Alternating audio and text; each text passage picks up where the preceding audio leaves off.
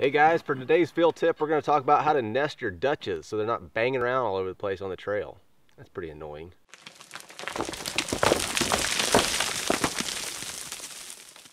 Alright, so I've got two anodized aluminum Dutch ovens right here. Got a 10-inch and a 12-inch. And basically I'm just going to throw a towel down in there to keep them padded.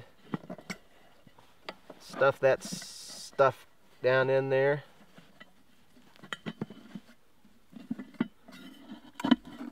Lay that down. Throw you another rag on top.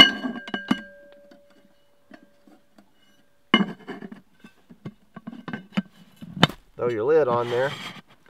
And how I keep this thing together, all I've done is got a piece of paracord here. I've tied a loop in it that's about, for a 12-inch Dutch, it'll be about 16 inches long when it's doubled over like that. Lay that down. Bring this up around. Bring that like that. Give it a good pull. Secure it with a half hitch. And that sucker's solid as a rock. She ain't going nowhere.